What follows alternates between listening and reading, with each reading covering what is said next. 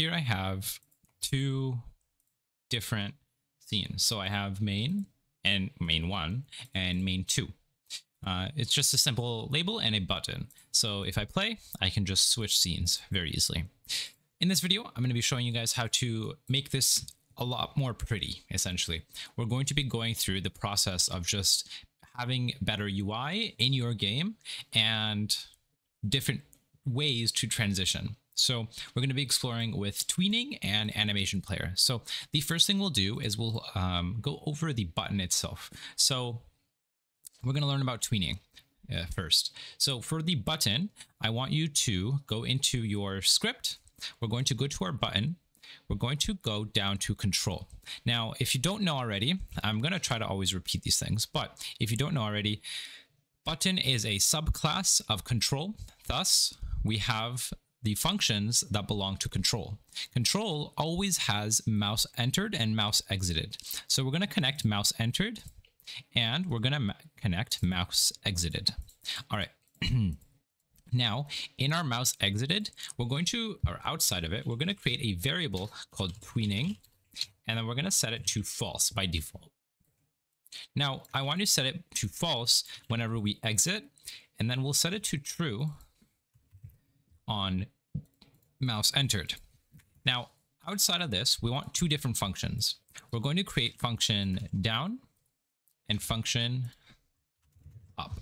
Now, what these are going to do is we're going to essentially be able to control the hovering of our button. So we want our button to essentially do this manually. It's going to go up and down like that as our mouse enters it. So that way it kind of looks like I have it hovered with a nice animation. Okay, so in our down, the first thing we want to do is we want to check, well, in both, we want to check if Tweening is true. So we can do that by saying if Tweening, and then what we can do is we can create a tween by, or a tween node by saying variable tween1 is equal to create tween. And then we easily, not easily, but nicely, we can tween the property of the position. So we're going to say tween.tween1.tween property. We're going to get the button. We're going to get the global position or position. I think position works fine as well. And we're going to take it to vector 0 and negative 10. Okay, and then we're going to do this over 0.5 seconds. You can do it 1 second, whatever you want, like, but that's pretty much it. And then the rest of this is to kind of smoothen it out a little bit. And you can kind of play with it and do whatever you'd like, but this is just my default settings essentially. And then we're going to say tween1.tween callback up. Now tween callback will essentially wait for this tween property or this tween to be done, and then we're going to call the function up, right? So we're going to go down and then up, and then we're going to do the same thing in up, or yeah, in up, but we're going to go the opposite direction. So we're going to create the tween. We're going to do the same thing, but we're going to go upwards 10 positions, 10 pixels. Okay. And then we're going to call down when it's finished. And that's it. So now we can just call one of these, whichever one, whenever we enter the mouse or whenever we enter the button. So now if I play and I hover it, you can see that it hovers 10 pixels up. And if I leave, it stops. And what's nice about this is that you can kind of see, it's hard to see, but the tweening finishes even if I leave it. Yeah, there we go. So it finishes the tween even if I leave it. So you can see it goes down. It's a little buggy because we're always going to be calling down, and we can keep doing this, but you can kind of figure that out and how to keep that position set. So you can find a position and always make sure that it sets to that position, but I'll let you be creative and figure that out on your own. So next up is we're going to learn about transitioning. So keep in mind that was using the position. So we were able to switch the position, play around with the transform of the position. Now, when it comes to different animations and transitions and all these effects, you have to try to be creative with it. So let's add an animation player and let's add a panel. We'll go to panel and let's take this panel and make it as big as the screen. I'll turn on grid snap. There we go. And in our panel, let's make it black. So let's go here and just make it black. There we go. Now, when we do transitions, when you think about game transitions, generally there's a bunch of different things you can see. There's either for example, let's do this manually. Before we start playing around with things, let's do it manually. One example is modulation. So modulation would look like this. It's a fade in, fade out, right? So we have a fade in and fade out, or opposite of what I just said, right? Or we can have, let's see, let's go to the, not localization, transform.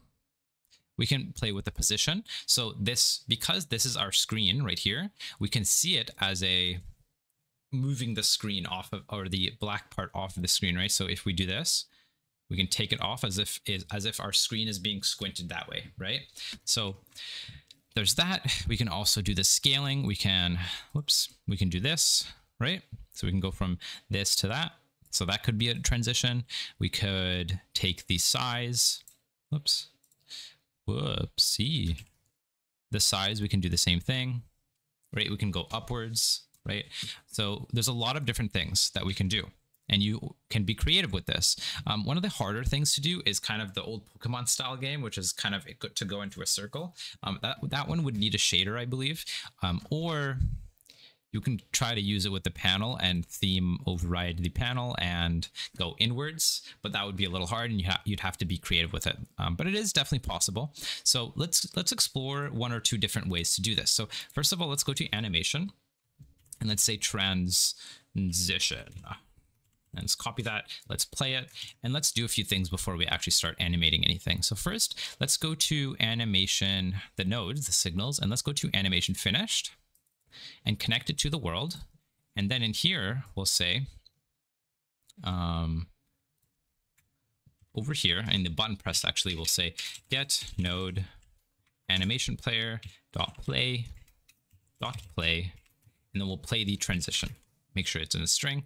So we'll play the transition, and then once that transition is over, then we will change scene. So this is a quick way to do this. It's not the best way, but it's a local way to do this. I have a better video on transitioning different scenes. You should definitely check that out. And yeah, but back to this video, let's explore a few different ways to animate our panel. So the first way we can do is let's explore the way to push it to the side.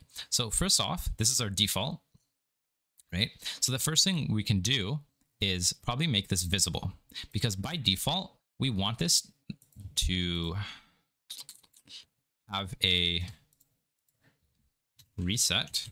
Actually, nope. Sorry, 1 second. Let me just delete this. And if I add that again, let's create a reset track. Let's go to the reset track and go here and set that off by default. And then let's set this to the auto play on load. So it'll automatically play this. Okay, so the transition, we'll do this. Okay, so here, we'll go back to our panel. So we'll make it visible, right?